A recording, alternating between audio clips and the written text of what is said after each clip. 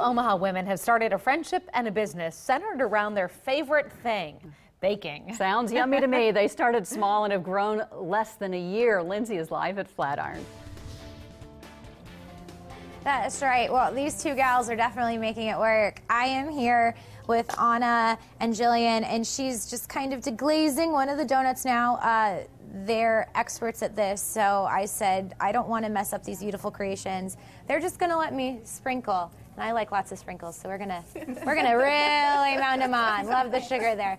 Well, the only thing sweeter than extra sprinkles on your donuts is being able to do what you love and to do it with your best friend. How cool is that?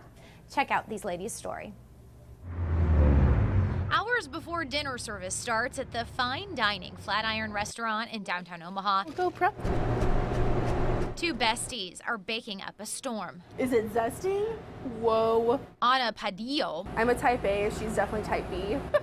and Jillian Edmonds met 2 years ago. They say they bonded over their shyness, a trip to IKEA in Kansas City, and dreams of one day owning their own bakery. So we started practicing donuts, and it kind of just took off from there. 8 months later, the duo is now baking more than 20 dozen donuts a week Grapefruit, super exciting. to sell at their Saturday morning pop-ups with Scratch Baking Co. at the Flatiron. That is so pink. They make flavors like chocolate stout, maple bacon, and honey ricotta peach. They even have vegan and gluten-free flavors too. My current favorite of our donuts would have to be the pumpkin walnut.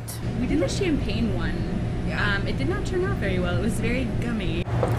Being so new, the gals' recipe for success includes still balancing the day jobs with this one. We spend so much time together.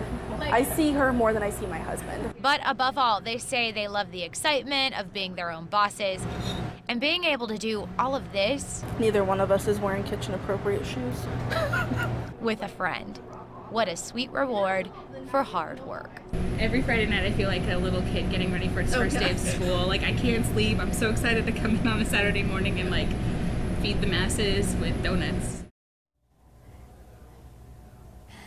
And these are just some of the donuts that you can get here on a Saturday morning at the Flatiron. There's hazelnut, there's vanilla, with lots of sprinkles. And then if you want to root for your hometown Omaha gals, so take a look at this.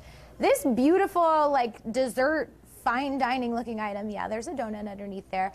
It is a grapefruit IPA donut that they actually made as part of a cooking competition. They were on this show called Sugar Showdown on the Cooking Channel, and you can check them out, root for them. The show airs tomorrow night, actually, at 9 o'clock, half an hour. So nice little sweet sugar tooth break in between all the election coverage, because you're going to want something sweet with all of that stuff going on tomorrow. We're live downtown at the Flatiron. Jen and Jen, I'll send it back to you. That looks amazing. I'm glad she explained that one because we were eyeing the one, we're like, what's that one with the fresh fruit on it? I know, making my mouth water. Looks delicious. Oh, it does look so yummy. Oh, I don't know that I can wait for dinner. Yeah.